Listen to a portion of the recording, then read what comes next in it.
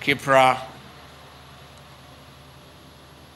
is renowned and respected in this country for very sound formulation of policy.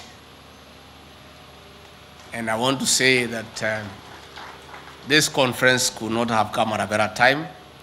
In fact, in my reasoning, it is late. The future of our food security and the existence of our very country is domiciled in the SALS areas.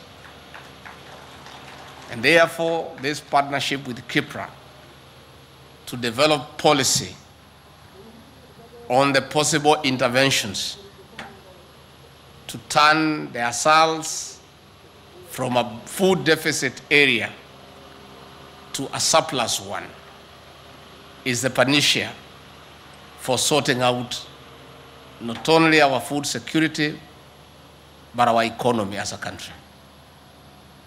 The SAL areas have great potential in terms of food production.